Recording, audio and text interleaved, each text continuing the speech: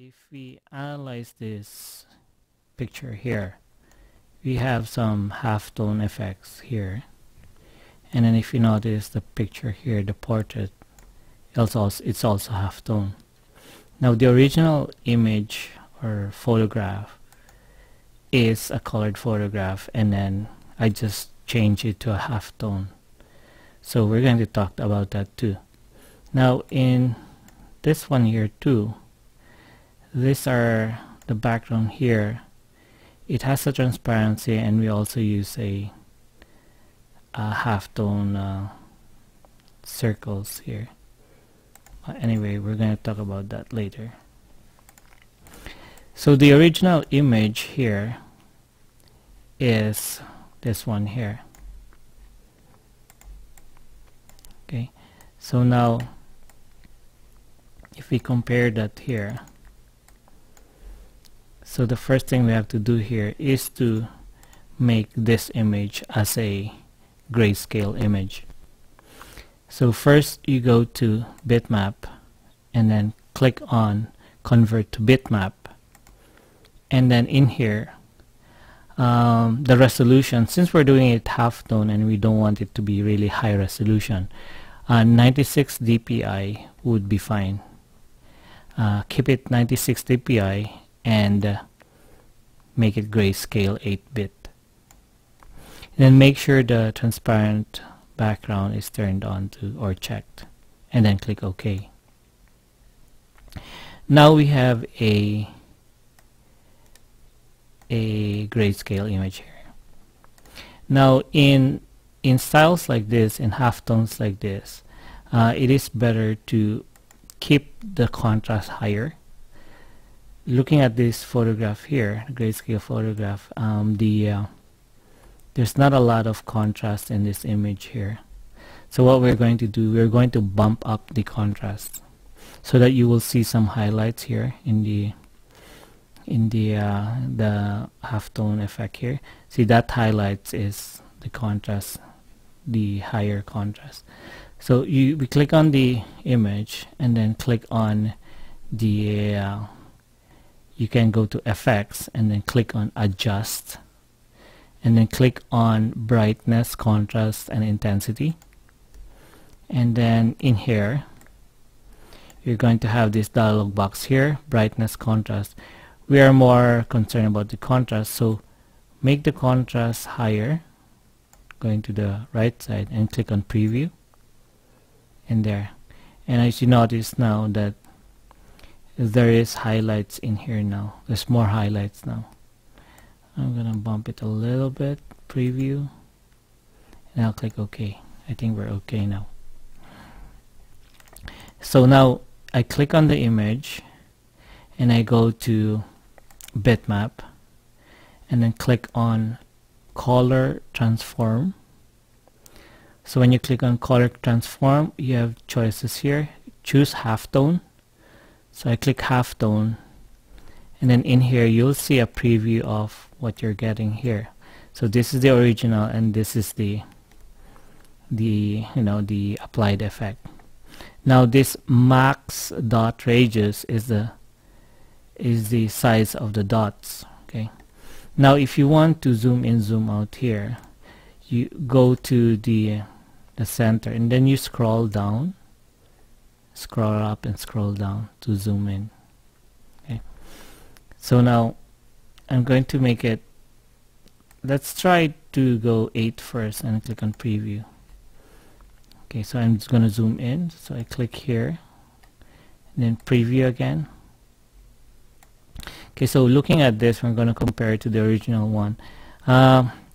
The dots is a little bit too big, so I'll make it 7 here and I click on preview. Okay, it's getting there. I'll try 6 here, preview. Okay, let's try 5. Okay, so I think 5 is fine. So if you're happy with that one, like I'm happy with that, so I'll click OK. Now I have this halftone image now. Okay. Now if you notice, the original the color of the dots is kind of orangey. Okay, so now what we're gonna do is we're going to click on the halftone image here that we already applied the effect, and then since it's grayscale, we can't really change the color to a different color because it's grayscale. So what we're gonna do is we're going to make this back to bitmap RGB. So you click on this, go to bitmap, convert to bitmap again, but this time instead of grayscale we bring it back to RGB. 96 dpi is fine, and then click OK. Okay. So now we have an RGB bitmap. Okay, so I click on the bitmap again and then click on effects. This time we go effects and click on adjust, and we're going to replace color. So when you click on replace color, you're going to have this dialog box here, and then here you can change the color. Let's just try green, and then click on preview, and you notice it changes, right? Change it to blue, click on preview, changes. Now if I want to match it to this one here, so I'll get the color orange. Let's say this one, preview, and yeah, so I'm good. It's close, the color is close. Okay, and then I'll click OK. Now I already have a colored halftone here, just one tone. Okay, now going back here, there's like an outline, okay, on the portrait. So what I'll do, I'm going to use my Bezier tool. Okay, I'm going to create a path. Okay, so Bezier tool, click here, here. I'm just going to create a simple outline here, and then later on we're going to power clip it.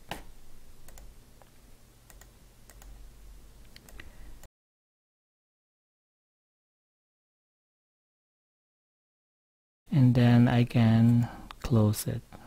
Close. There. Now I'm just going to do some adjustment here, like this one here. I'm going to see, if you want to delete a node here, just double click on it and it will be deleted. And I'm just going to make this straight.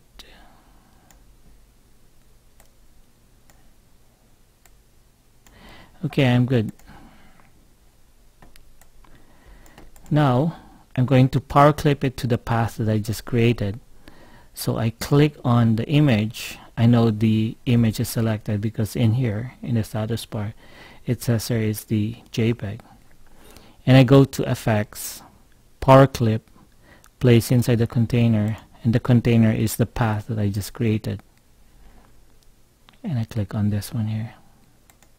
There. Now if I move this here, you would notice it's already clipped. Okay. Now I'm going to create an outline which is the same color as this one. So I click on the eyedropper tool. I'm just going to sample this color here, or actually I'll sample this color here, and then hold down shift.